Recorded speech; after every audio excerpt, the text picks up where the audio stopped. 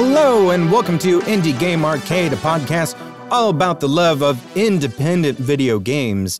In this episode, we're talking about Shogun Showdown, which I almost wanted to call Samurai Showdown, which is a totally different game, but in my head all week I kept thinking Samurai Showdown, and that is wrong. My name is Chris. And I'm Joseph, and I was also thinking Samurai Showdown the whole time. I was like, every time I would think about this game, I was like, all right, I know it's got Shogun in there, but where is it? Because is it Showdown? And then I kept doubting the Showdown part because of Samurai Showdown. I went to type it into Steam to get like the developer info the other day, and I typed in Samurai Showdown, and I was like, this doesn't seem right. This looks completely different. There's no pixels.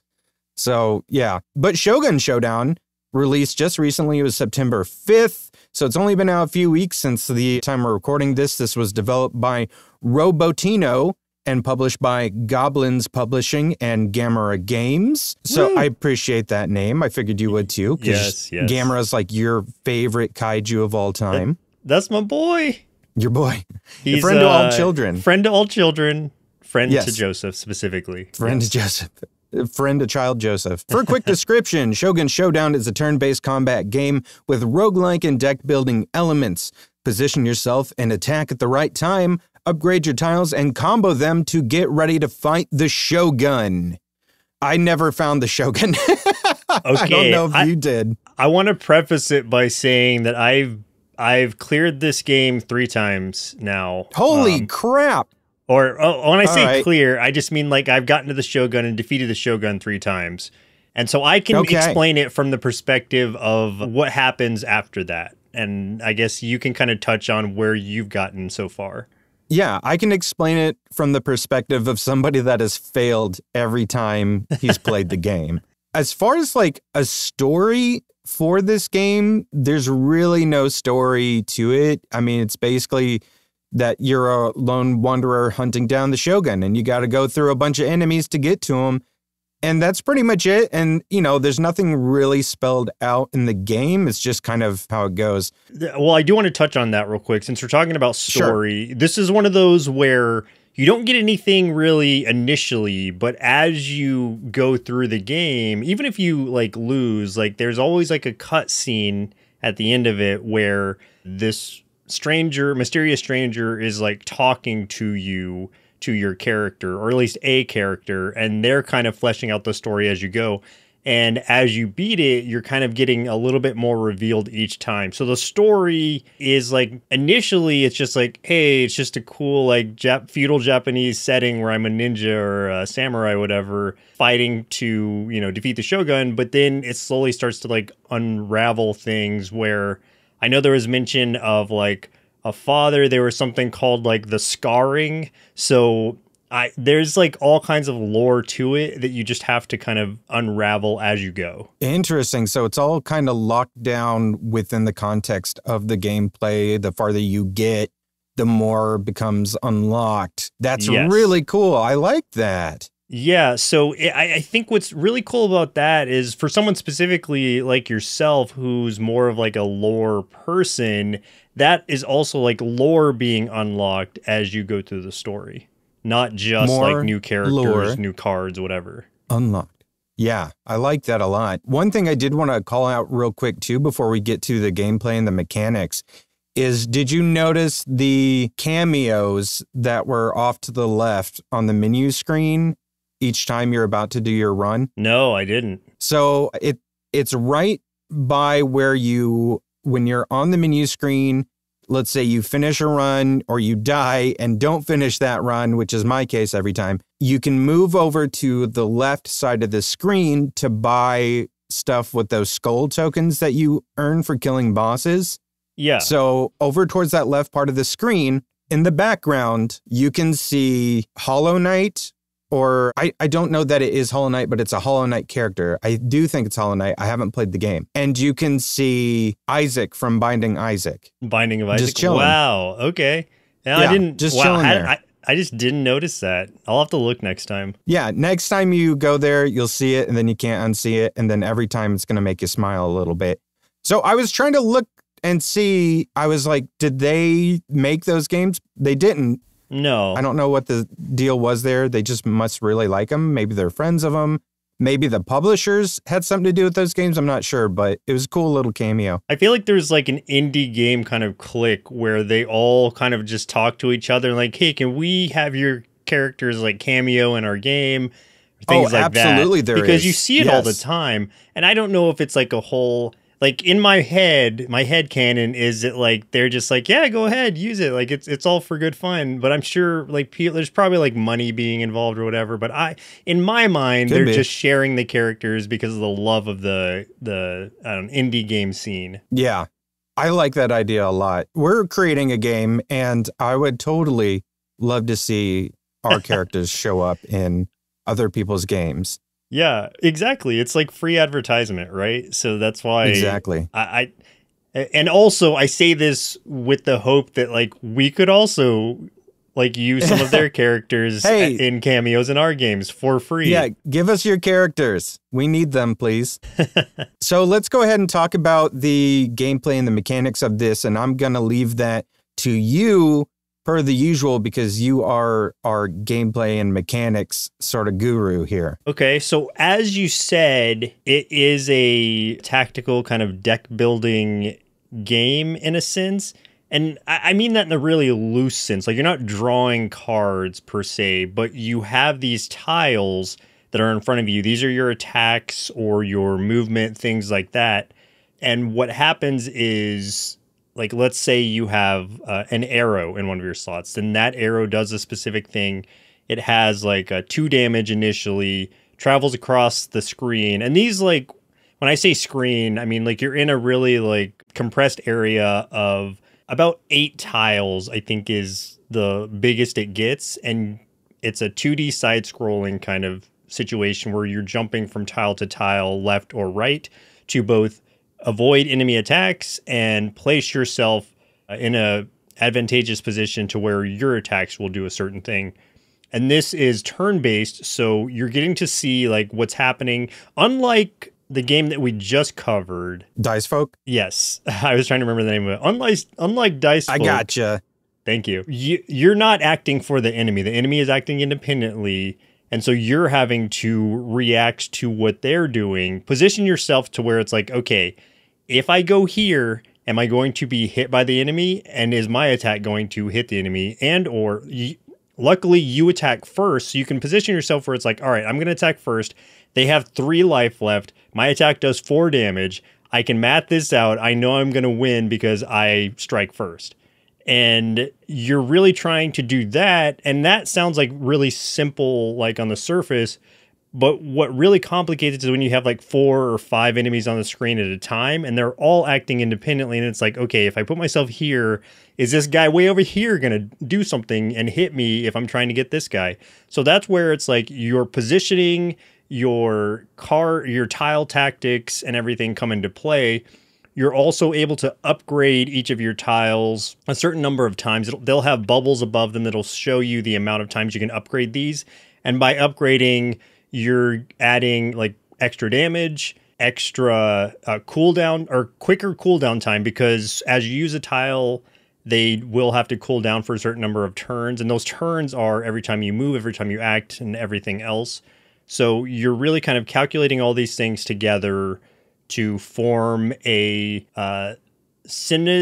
like, what is the word for it? Like synergy combo. Well, I was gonna say like synergistic, and I didn't know if that was actually a word. It's not, but I do like that. So maybe we could keep that. We'll keep that in our back pocket. You're trying to form like a really synergistic playthrough with all of your abilities working together. So if you've got a spear, then that does, a certain thing. So it's like you obviously don't need this other weapon. It doesn't do a thing that will help complement the spear. So, and you're also adding things like potentially poison or freeze or things like that. So there's a lot of layers here, the more complicated you get. And pretty much every turn or every round of play, you are able to purchase different tiles that you can have in your deck for later usage. And these are kind of random. The roguelike of it all is that these are randomly drawn as you progress through the run.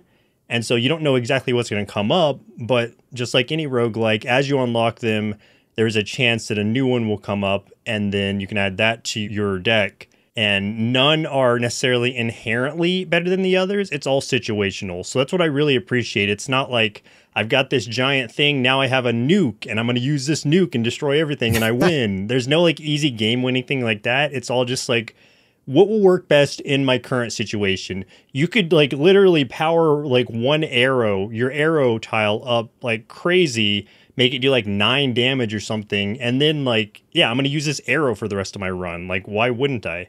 And that's one of your starting abilities. So that all is to say, there's a lot of variety to it. Do you have anything to add to that? I've said a lot. Yeah, one of the things that also complicates just the entire playstyle of everything is that when you have those tiles below you and you want to use them as an attack or a movement or something, so how it works is that each turn is you can either move like right or you can move to the left. That would be a turn. And each time you do something, the enemy also gets a turn. So they also can move or something every time you do something. So yes, what you do triggers the enemy to do something. In addition, if you want to use a move like an attack or a tile that creates a movement, you're not just doing it.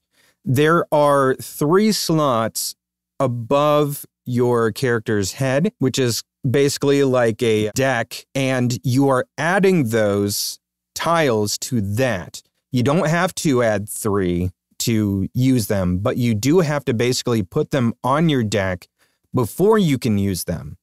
So you're also having to plot, let's say, okay, I want to use this arrow, but before you can use that arrow, you do have to add it to that deck, basically to ready your weapon. You're thinking about, to take out these enemies, I have to not only think about my position, but how long will it take me to get my deck set up to, let's say, use a grappling hook to pull this enemy closer, hit him with my sword, and then shoot my arrow at this other enemy. How many turns is that going to take?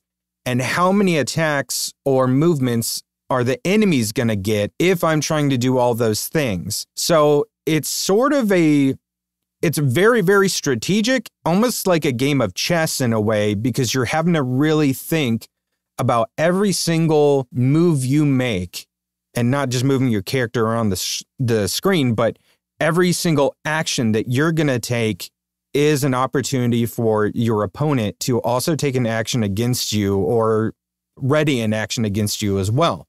So that is where a lot of stuff can either create a situation where you can create an amazing combo and take out a bunch of enemies at once, or you might miss something and you end up in a situation, as per me, who sometimes doesn't like to think things through when it's necessary, and you set yourself up for failure a little bit. But I do want to point out, though, that I wouldn't call this game unforgiving or anything in that sense. This game, one, it's very fun. I really enjoy it. But even though like I kept losing, and I would say I maybe attempted 6 or 7 runs, and I got fairly far in them. I got through at least 3 or 4 bosses, I think. I actually don't know how long a run is, so I don't know if that is far, honestly. It might not be. But I would say I would get through at least 3 bosses every time. Maybe there was 4 once or twice, I'm not sure. But every time I died, it never felt unfair. It always felt like it was my fault. And every time it was just like, oh man, I died because of this. Like, it was always very obvious what I did wrong and that it was me that did it. You never feel like you got put in an impossible situation. There's always a way out of it. It's just a matter of, can you think your way out of it strategically? Yeah. And I would highly recommend keeping the, I don't know what it's called, but it's like the like teleport replace kind of smoke tool in your action bar whenever possible. And what that does is it lets you literally trade places with the enemy that you are looking at directly in front of you. Is that the smoke bomb? Yeah, the smoke bomb one that replaces you, because that sets you up in situations where it's like, I'm about to get hit if I let this turn go and I'm trapped where I am, but if I use my replace tool, then it will teleport this one dude in front of me to where I am, then he'll get hit and I won't, and all is well. But there have been so many times where that specific move has saved my life because I've either planned it out or not planned it out and been like, oh crap, I'm in a bad spot. I really need to get out of this. Sure. And that's saved my life. One time there's this cool weapon. I don't know if you've unlocked it yet, but it's a big sword and it just says 0 on it. It does 0 damage initially, but the longer you hold it up in your queue, the more damage it does, up to 9. And at one point, there was one game that I happened upon 2 of those swords. So I had 2 of them in my deck. Oh my gosh. I had them both up in my queue and then was able to jump around enough to where they both got fully powered up to 9. And I had a curse on the boss. And what a curse does is it lets you do double damage for 1 hit to the next thing you hit.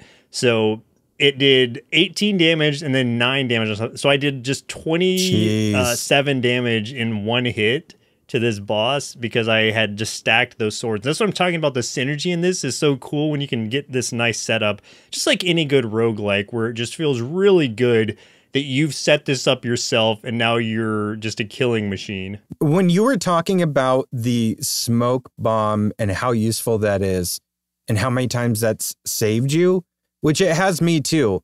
I've also killed myself multiple times, or like not necessarily killed myself, but put myself in bad situations with it multiple times by not accounting for the fact that turning around to face your enemy is also a turn. So using the smoke bomb, let's say to an enemy that's across the screen that I'm facing, and I'm trying to get myself out of a situation, and I'll do that, but then I don't account for the extra turn to turn around. And in that time, another enemy has something ready to go, let's say an arrow, or there's those little ones that have that shadow dash that can just like shoot themselves across the screen and slam into you. So like, it'll be like one of those or something. And I don't have, the wiggle room to do anything about it because I'm not facing them. I have to use that turn to turn around. And by that time, it's like, okay, I gotta get hit. That sucks. I've done that to myself more times than I can count. And every time I'm like, oh, why did I do that again? What character are you using? Are you just using the starting ninja girl? I've only got 2 unlocked right now. I have the starting character, and then I have the Ronin that has the spear and the grappling hook. Yeah, the Ronin is who I've won my matches with. And the good and bad part, I guess, depending on how you look at it, is like, if you beat it with whatever character you beat it with, like that's the character you're gonna have to keep beating it with to get to the preceding days. And when I say days, it's like after you beat after you beat a run, it turns into like the next day. And so it's like interesting. The characters unlock up to day 3, I think, is where the final character you get unlocked is. And I just got that. Like, that's what I wanted to do before we started this, was do another run through so I could see if I could beat the 3rd day. And I did. And so now I have all the characters, but I've only really used the Ronin because I like his push so much. It's just so nice. I'll jump around and use the other characters now that I've unlocked them, but the Ronin's been my go-to to beat the 3 days so far. Yeah, each character that you can use also has a special ability. So the starting character, if you are facing an enemy and you are standing right in front of them, sort of like the smoke bomb, you can trade places with them. However, with this ability, you have to be literally right in front of them, whereas the smoke bomb, you can do it from across the screen or wherever. So that's the ability for the Wanderer, that very first character. And those hero abilities have a cooldown to them as well, just like your regular moves. The Ronin that you were talking about has a shove ability where you can shove them across the map and they will run into the next opponent and do you can collision damage. Yeah. Yeah, which is really cool. And I did get an unlock one run that allowed me to upgrade that damage too, which was really nice, especially when you're going up against a lot of those 1 and 2 HP characters. So just shoving one into the others, and then you just wipe them out that way. That's been really handy. Yeah, that's nice. There's multiple unlocks for their abilities. I've only used the Ronin, so I don't know what anybody else's are like. But one of his is like, it'll either do an extra damage, or you can have an ability attached to it that lets you push both backing up and forward. So you don't have to turn around to push them. You can just like back into them and it'll still push them back. And that's super nice because you don't have to waste a turn, like you said, turning around just to push something out of your way. And I just like that there's so many like little mechanical things you can do, even to the character abilities, that makes them potentially more useful.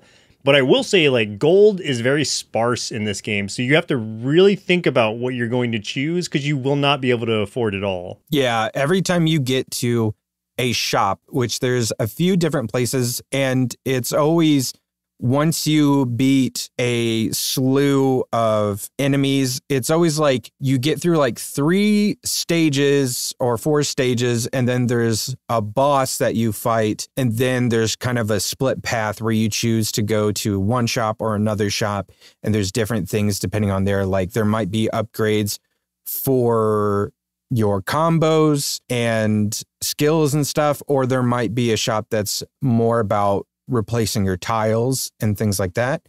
So you kind of have to make those decisions. And then when you get there, yeah, you cannot afford everything there. And usually you can't afford more than one thing in my experience so far. So really it's just like, do I want to buy something or do I want to upgrade something I already have? So yeah, it's a lot of decision making throughout the entire game. One thing that I did want to ask you about is the bosses. I've only run into so many since I haven't gotten super far, but do you have any bosses that really stood out to you, whether you really liked them or you really disliked them? Because all the bosses tend to have like a different style or strategy or something. Yeah, so I wanted to say, and maybe this is incorrect, I'm not sure, but the way that I think it's worked is after you beat it the first time, then it kind of expands to where you get multiple pathway choices instead of just like, I have to go to this next island. I have to go to this next island. Like to the point where it's like, sometimes it branches out into where you can go to 3 different ones. So it's like, okay, I don't remember if that was available during my first run, my first couple runs before I actually beat it. But definitely I just want to say that, like, yeah, so it does expand out, meaning that there are going to be more bosses you can run into. There was one that was at least memorable to me, Nobunaga. He was really cool because I didn't know how to fight him at first. Like, he's just this, like, mask with, like, a robe on or cloak or something. And I was attacking him, and it was doing, like, no damage. I was like, okay, what's going on here? And then I saw, like, there were these lights overhead, like, that were, like, shining spotlights onto each of the tiles, like, some of the tiles, like, 2 or 3 of the tiles. And anytime he would step into that, like, the cloak would reveal, like, a heart inside, and that's when you could attack him. But you would have to get him into the position to where you could actually strike him. Otherwise, he's invulnerable, or he's invincible until you are able to get him into those lights. And it's not that he like purposely avoids them or anything. It's just that he's also summoning other enemies in the meantime. And, you know, he's trying to attack you. And so you're trying to you have to position yourself and account for the fact that, oh, he's not in a light, so it's useless to do an attack right now. I need to wait for him to jump into this light, but I also have to watch this enemy behind me. So it was a really like interactive kind of boss, and that was why it kind of stood out to me. All the bosses have like really unique mechanics to them, There was one, the twins. I know you fought the twins because I saw that you beat them on their twins. Steam thing. That was a cool one because it was like they start on either side of you and they're kind of encroaching on you and both trying to attack you at the same time. This is where the smoke bomb replace like really comes in handy, because then as they're both trying to attack you, you just swap places and make them attack each other. And so it's not necessarily that that's a hard boss. It's one of the starting bosses, but it was an interesting boss. There's also these statues that one of them, they're both stationary. I want to talk about that. Yeah, one of them just has like, I don't know, like 10 health or something. And the other one's doing a string of attacks the whole time. And so you need to take out the one that has 10 health first because it's summoning other enemies in while the one on the right is attacking. And so that one's kind of like, okay, do I take out this one on the left first, or do I let him summon some of the enemies so that they can take those hits that the other one's going to do? And so that's where it's like a lot of decision making, and depending on your setup, how you want to approach it.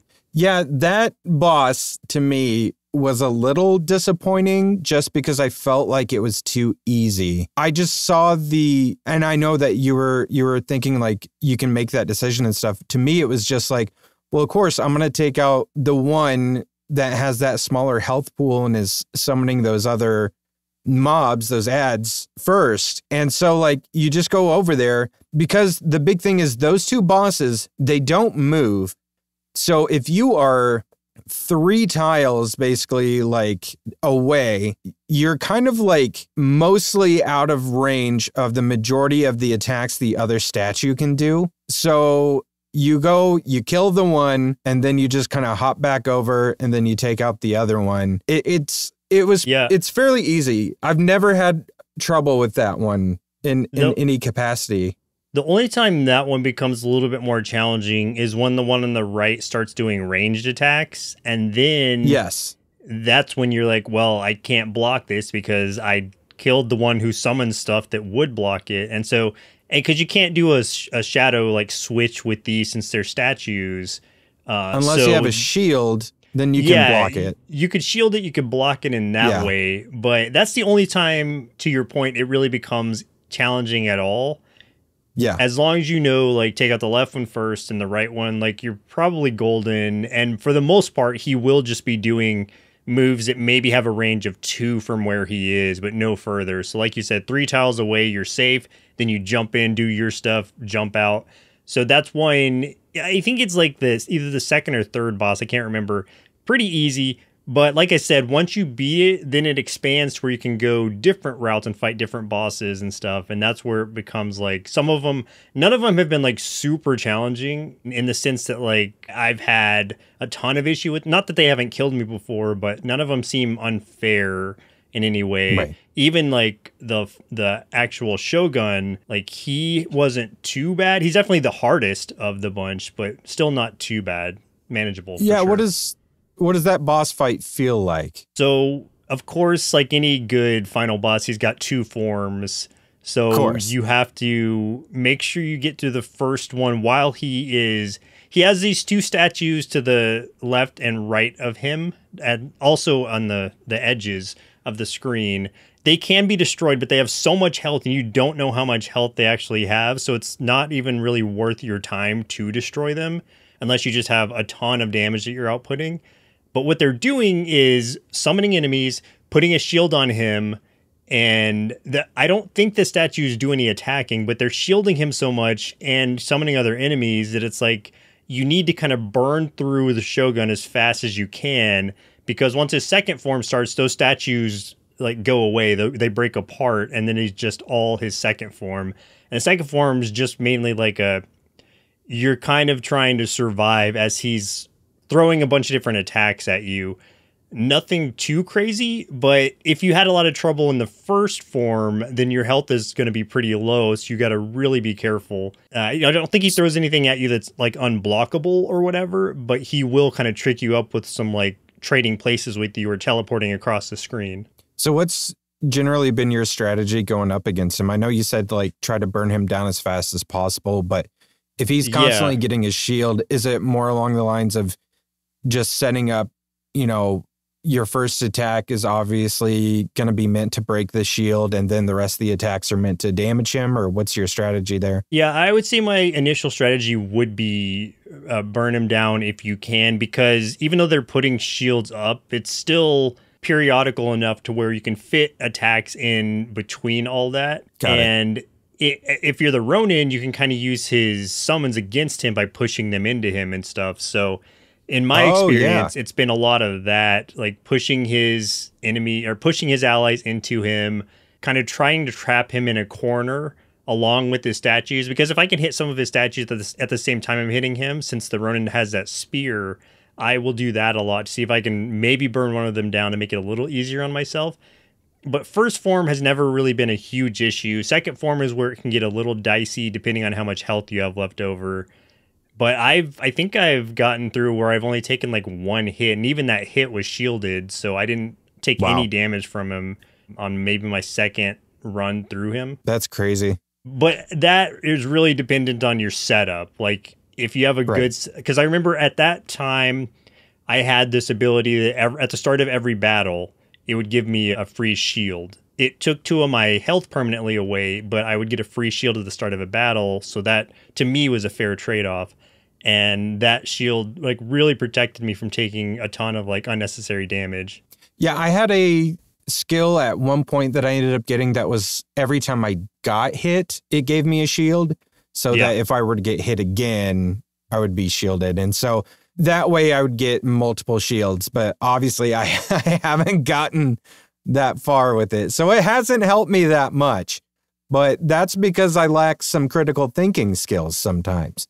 It's interesting, like how undefeated you were at the last game at Dice Folk, and then this one. Like I was kind of looking at your achievements on Steam to see if like, okay, how far have you gotten? And I saw that you hadn't beaten the Shogun yet, but I was curious, like what your opinion of this game was because of that. Yeah. The farthest I've gotten past the 3rd boss for sure. And like I said, I just don't remember how many bosses there were, but I have fought there's that first boss you get, then there's the boss that dashes, and then there are the twins, and then there's the statues. I've beat all 4 of those. Okay. So I haven't gotten farther than those. I feel like there's only maybe 3 or 4 bosses before the Shogun, but they can be kind of like interchangeable depending on the path that you take. Sure. One thing that we didn't touch on that much is the combos, which is something that they really try to, I guess they don't like hammer it home, but they really do try to highlight the idea of doing combos, which is the ability to kill multiple enemies at one time, which just makes you feel really good every time you pull a good combo off. Yeah. And that's just like really being smart and setting up a good tile deck and just kind of maximizing the potential of the situation where you might use that one ability. There's that one sword that attacks both in front and behind in just one swing. And then maybe you're also shooting an arrow at someone and doing something else. So you could potentially take out quite a few enemies in one move, which is pretty cool. I've watched some videos of people online playing some of this. I even saw some speed runs, which blew my mind how fast some people can play this game. I don't know how they do it, but there's been some pretty cool ones. But what's been your biggest combo? Because the biggest one I've had so far is only 3, but I was kind of figuring that you've probably had a bigger one. The last game I had, actually, I had just unlocked these kunai, which are these like kind of throwing daggers. And I had put poison on all of them. And what happens with the kunai is, like, let's say you have a 4 damage kunai. That doesn't mean they do 4 damage each. It means you throw 4 of them. So that's where you can really start to stack those combos up. You throw 4 that do 1 damage each, I mean to say. Yeah. So it's like I had a situation where I had my spear, which goes through 2 enemies, and and it was like doing 5 damage at the time. So that's like instant death for most enemies. And then I had a 4 kunai, so that was throwing 4 daggers. So I think that 4 people at most might have been my max combo just because of this last game I had where I stabbed through two of them, kill them, and then throw kunai at these two that had 2 health each. So that means it goes 1, 2, kills one of them, and then 3, 4 kills the other one because it's throwing like 4 separate daggers. So that was my best run. I'm sure people have gotten like 100 kills or something. That's just not what my focus was right now. My focus is survival, and so I'm just trying to live. And if I get a combo, you know, so much the better. Do you have any favorite weapons? I know that I just unlocked one that has quickly become my favorite, which is the trap. And that one, yeah, the trap's cool. The base damage, I think, was, I don't remember if it's 3 or 4. It's okay, 3. Yeah. And I'd upgraded to 4, and early in the game, like that's instant death for almost everything except those really big dudes. So with the trap, what you're doing is you're literally laying down what looks like a bear trap on the tile in front of you, but it doesn't hurt you if you walk over it, so you can still move wherever you want. But that is so fun because I will just keep laying them down. Especially if you get that cooldown down quite a bit, then you can just keep laying them. And then as enemies walk towards you to try to get in range to hit you with something that isn't a ranged weapon, I mean, it's literally just eating them up. And that feels so good when they walk over a trap. That is fun. And also, like, standing in your own trap, you could do a smoke replace and make someone jump into your own trap purposely. Yes, so I did do that, and that felt amazing. Yeah. So there's some really fun combos and fun weapons here. And like I said, they all have a different kind of balance to them. So I don't think any are like inherently the best weapon. It just depends on your preferred playstyle or how you want to do that run. Yeah. What do you think about the art style and the sound of this game, the music and everything? Art style is great. Like, it's a nice, simple, like pixelated style, but it's still got like a really kind of beautiful aesthetic to it. I love the colors, how a lot of it's just kind of like monocolor backgrounds. Like you've got a greenish one, a red one, a brown one. Yeah. Like there's just different kind of hues that are part of the background. And then the music is just such a cool, like kind of traditional, like Japanese sound, like what you would think of when you're thinking about like a samurai or a ninja kind of game. It's got that in the background. And it just at some points gets like really kind of heated. Like when you, especially when you're in boss fights, like it starts going like faster and faster. And then it's like, you can, even though you're sitting there and it's turn based, between turns, you can feel the pressure, the tension rising because you're just listening to that fast beat and you're like, oh, I got to make a decision. I got to make a decision. Even though you're not timed, you feel like you need to hurry up because this beat is going faster than your, it's going, I guess it's upping your adrenaline is how it makes me feel. Yeah, I think my favorite so far that I've seen, I believe it's called is it the open night market or something? Yeah. Where you're on like the rooftops and it's night and you see the stars and everything. It looks so beautiful. Just the background and everything. It's gorgeous. The enemies are all like, those designs are all so good. All the bosses specifically, the designs are top notch on those. They all look really distinct and have really cool. It just seems like there's a lot of personality in the designs of those bosses, which I really, really like. Oh yeah. Like it's all around, like it just looks great. It feels great and it sounds great. It's just a great game. Yeah, it is a great game. So I assume you would recommend this to folks, huh? Absolutely. Okay, here's what I'll say though. Like if you just listen to our last episode about Dice Folk, I would say if you're just starting into roguelikes, maybe do Dice Folk first, because that one I think conceptually and maybe even mechanically is easier than this one, or at least like a smoother start. This one can get a little challenging, but it is very rewarding, I'll say. So this isn't like a knock at it for being too hard or anything. I'm just saying, like, progression-wise, start with Dice Folk, move to this one, and I think you'll be really satisfied. Any other games you would compare this one to? Ooh, one that I was thinking of just in the turn-based sense, not a roguelike, but a Crypt of the Necrodancer, where you're just having to like watch what your enemies are doing, then what you're doing, because like every time you take a turn, an enemy takes a turn in that one. Or I guess if you want to even take it to the Zelda universe, there's a Hyrule version of that one. I can't remember what it's called exactly, but where you're playing as Link and you're doing the exact same thing where it's like you move, the enemy moves, you move, the enemy moves. And that was the first thing that popped in my head. Not that it looks like it or anything, but just in the sense that like you're really have to plan ahead based on where you think or know the enemy is about to move or what they're about to do. Cadence of Hyrule. That's the what one. It is. Yes. Yeah. Speaking of other games, have there been any other games that you have been playing? Any other indie games? I'm assuming you've still been playing some Elden Ring, but have you played anything else? So indie games, like I haven't really played any, at least this past week, other than Shogun Showdown, because I'm really in the midst of trying to finish up Star Wars Outlaws. Not an indie game. I understand that, so I'm not going to dive too deep into that. But I, as a big Star Wars fan, am really enjoying that game.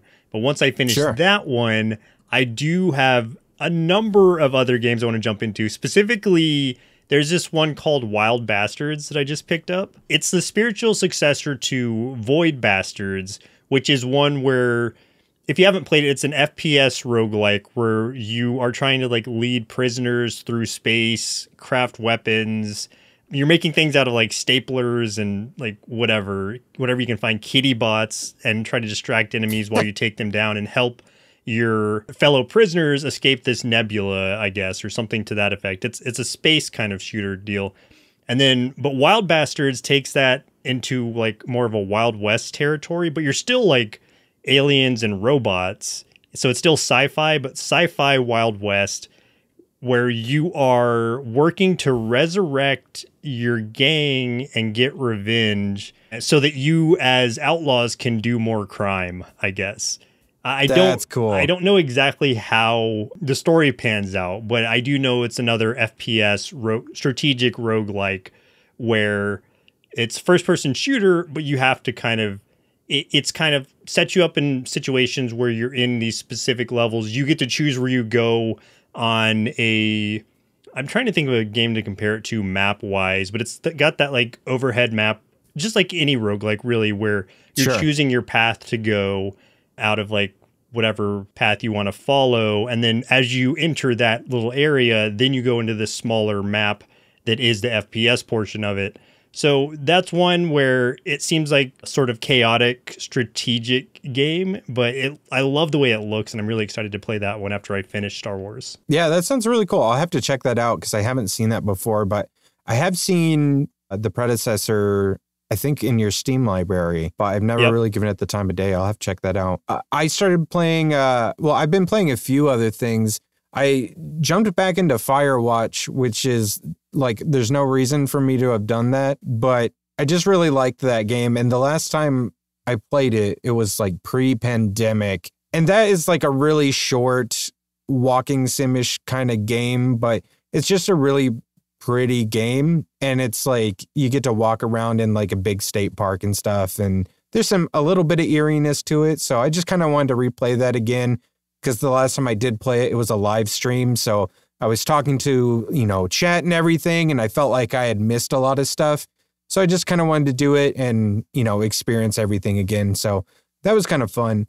I also started Cassette Beasts just because that had always been, it's always been one that I was really interested in. I wanted to see what it was like, but it's pretty cool. It's a really interesting spin on the monster catcher genre where you are basically becoming the monsters, like the beasts and stuff, with the use of recording the essence of these monsters on cassette tapes and then playing them in your Walkman, and then you turn into that creature to fight. Oh, strange. So it's kind of like Persona in that way, somewhat. Yeah, it's really weird, but it's really cool. It's got good soundtrack, of course, because this thing is so based around music.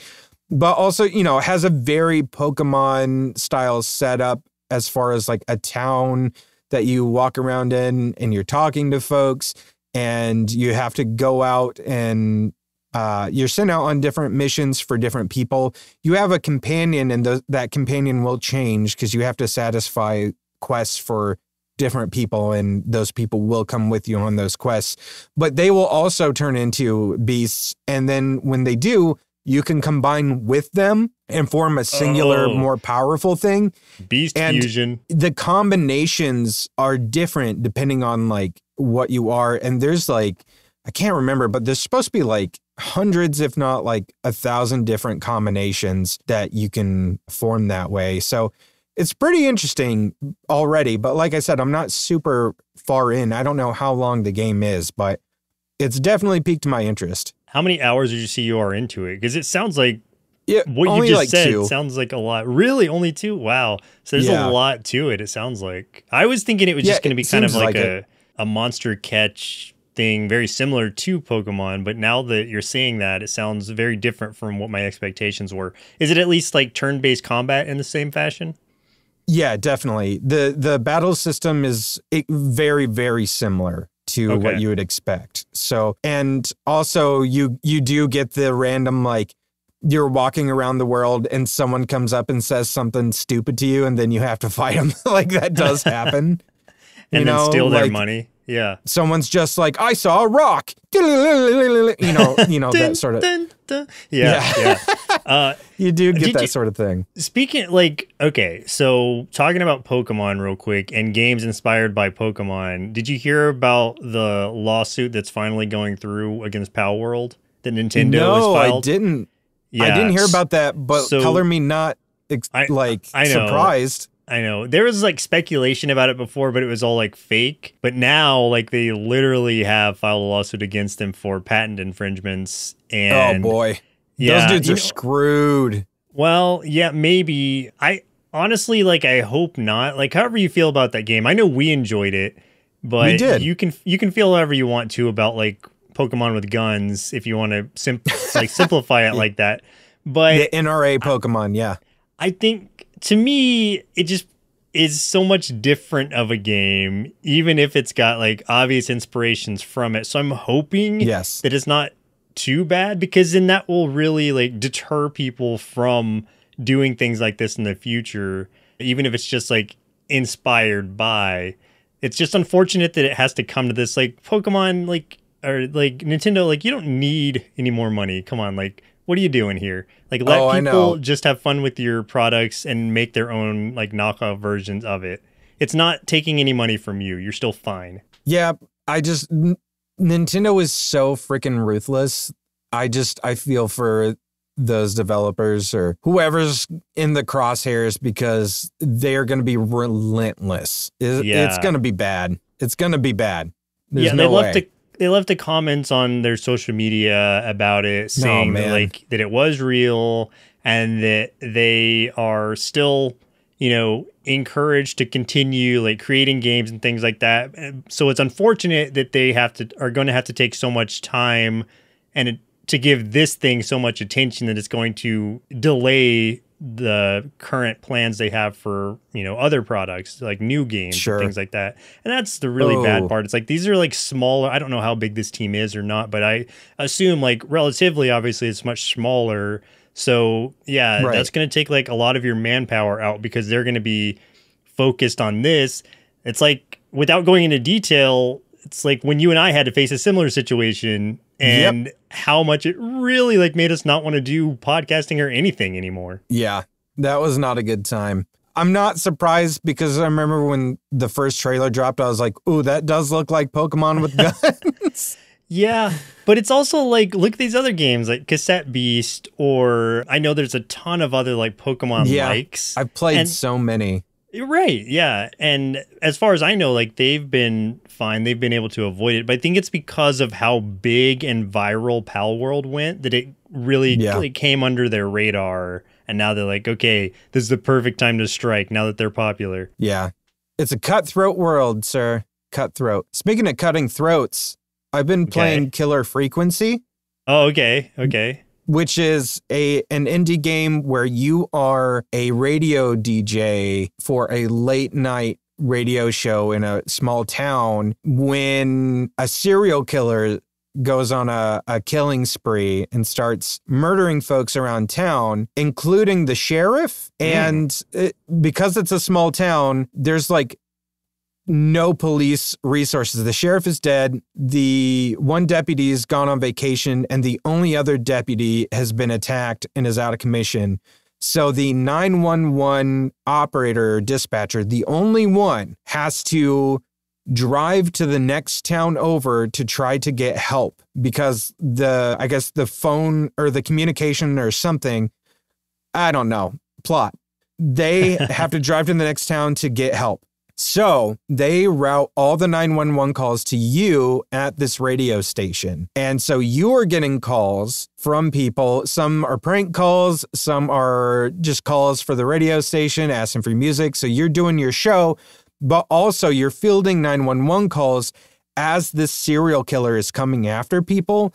So you're having to make these choices, trying to get people out of this situation as this killer is trying to take them out in a very 80s slasher style. And I should mention too, this does take place in the 80s. So everything about this is like a 1980s slasher movie.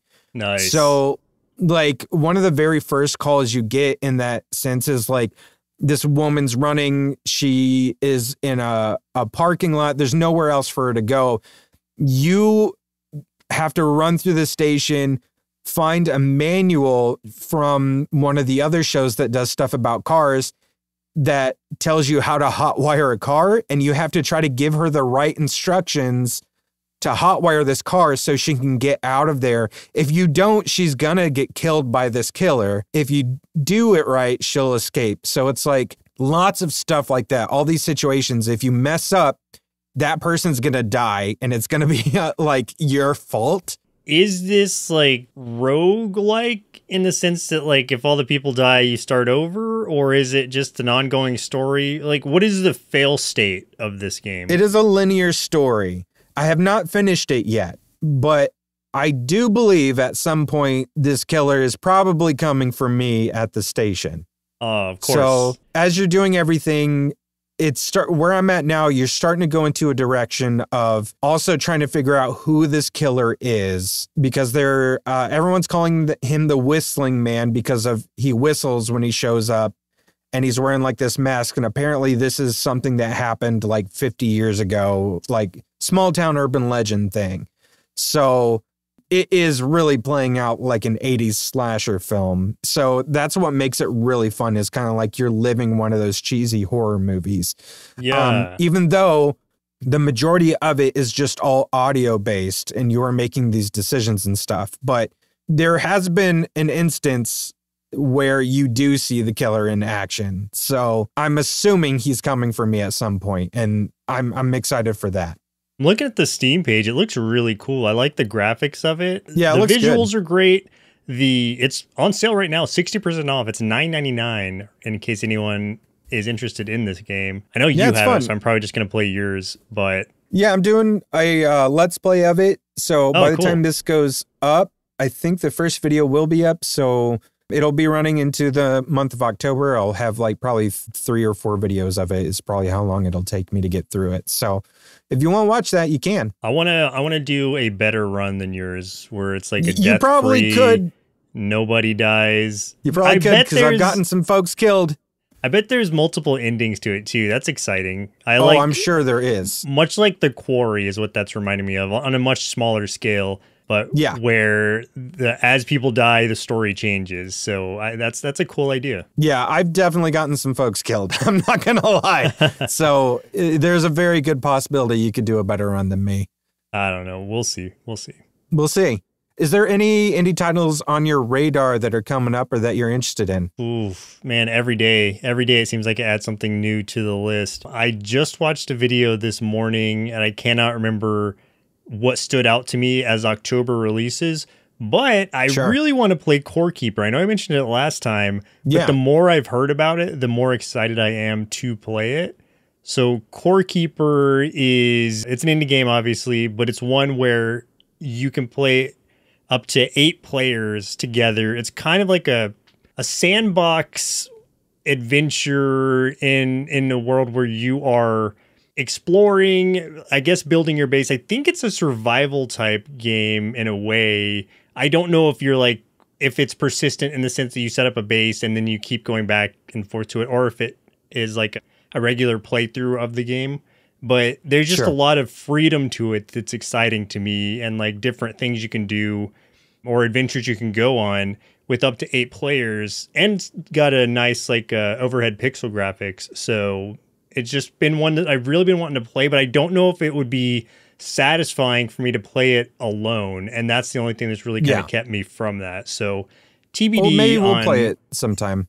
Yeah, hopefully 2 players will be enough and we can set something up cool with it. But I don't know. We'll see. From looking at it, it reminds me of like almost like Stardew Valley meets Moonlighter, but for 8 players. Yeah, and probably more combat heavy than either of those. Sure. It looks cool though. Yeah. I really dig the style of it. So I think that would be really fun for a dedicated group. So big time. There's a few on my radar that I just learned about recently. 2 are coming out this month that I just want to mention. One of them is just a really small horror game that I just, I love those kinds of games. It's called Bring Me ... Literally the ellipses is in the title. It's just a short little walking sim horror game where you play as a woman caring for her sick father, and she's trapped in like a time loop, and like creepy anomalies keep going on, and you have to figure out how to break the cycle to escape it. So that's coming out on the 20th. And then Bloomtown, which I kept seeing videos on like TikTok for it. So then I finally checked it out on Steam. It looks fun. It looks like it's basically like Pokemon meets Stranger Things is basically what I can tell from it. And that just seems fun. It looks like there's lots of creepy stuff in it, but it does seem to be a monster battler style game, which just sounds fun. I was just going to say, one that did come to mind as I was thinking about it is Wizards of Legend 2. That's coming out because the first one is such a good game. And this one's kind of moving it to where it's more 3D graphics than pixel ones as like the original one was, but it still looks really good. So Wizard of Legend 2, I can't say much more about it, obviously, because it's not out yet, but it looks really good. And that's one I'm excited about for October. I remember Wizard of Legend, but I never played it. But I remember watching the trailer for that back when that first came out, and that it looked pretty cool. So yeah, looks like October 3rd is the release date. Awesome. The last one that I was thinking about was called Wonder Stars, but this doesn't come out until 2025, and it doesn't have like a very secure date to it yet. But it's a turn-based RPG based off of like 80s and 90s style shonen anime, like Dragon Ball and Ranma 1/2. So kind of like I don't want to call it cutesy, but like a very Dragon Ball, young Goku-ish style, like girl character that does like fighting and stuff. And it is all turn-based RPG styles. Like you're picking what you're going to do to attack. It's not tactical. It's more like, them like really big on the screen and you're choosing their moves, almost like a Pokemon setup as far as that goes. But the art style looks amazing. So that is really the big thing that turned me on to it. The audio in the trailer sounds pretty awful. So that was kind of makes me pause a little bit, but that just might be the creators voicing everything just because they haven't hired the voice actors for the game yet. I'm not entirely sure, but the game itself, as far as how it looks super cool. So that's Wonder Stars. It's one word. And I just thought it looked amazing. Really excited to see what happens with that. Okay, the more that we're talking about this, the more I'm remembering from that video I watched. So Streets of Rogue 2, also one that has been on my radar for a while because I really enjoyed the first one. This is another sandbox title similar to Core Keeper. Can you see the pattern there? I just like sandbox games where I can do whatever I want. That's like what I enjoy about it, is like I don't have to approach something from in one standard way. I like games that are like that, and this is another one that is along those lines. The first Streets of Rogue was more of a roguelike, hence the name, but this one is an ongoing story kind of thing where apparently you are teaming up with friends and doing it in whatever way you want, but your goal is to topple a corrupt president in whatever way you want to. So that's such an interesting concept to me. But this is one where it looks like a lot more chaotic than something like Core Keeper would be. But think of it like if GTA were more, I guess, like bombastic, I guess. Like if you could do a lot more things, things that were not necessarily as grounded as GTA is. Sure. But you're still stealing vehicles. You're still like, but you, in the same way, you can also like use a growth serum to turn into a giant and like crush buildings and stuff. So it's like, there's a lot. Yeah, it's a lot more fantastical, but also seems like a lot of fun. And it's multiplayer as well. So this is one we got to get into when it comes out on October 22nd. I do love when games, especially when they're like supposed to be kind of 80s beat 'em up games, when it's always like the mayor or the president is always like the final boss, like that Double Dragon remake that we played. That's so good. That's great. It's always got to be the mayor or something. Because we knew from the start. It's like, oh, it's going to be the mayor. Even though the mayor's on your side, it's like he's hiding like this buff body under this suit. You know he is. And of course, he totally was. When you get to the end, he rips the suit off and he's just rippling with muscles. It's awesome. He just turns into All Might. Yeah. Yeah. It's always the mayor. It's so good. Oh, man. Well, that'll do it for this episode. Thank you, everyone, for listening. And if you did enjoy this episode, please do us a favor and share it with someone who loves indie games. If you want to see some more content for Shogun Showdown, you can watch me play this. You can see my first run over at our Patreon, which is patreon.com/nerdsloth, where we also have extra bonus podcasts and all kinds, hundreds of hours of extra content. My name is Chris. I'm Joseph. And keep playing through that long backlog of indie games. And we'll see you in a week. See ya! Indie Game Arcade is recorded and produced by Sloth Creative. If you're looking for more gaming content, head over to youtube.com/nerdsloth. For additional podcasts, go to nerdsloth.com. If you'd like to support the show, there are multiple tiers available at patreon.com/nerdsloth, with hundreds of hours of bonus content from everything we do at Sloth Creative, including bonus gameplay videos of the games we talk about on the show.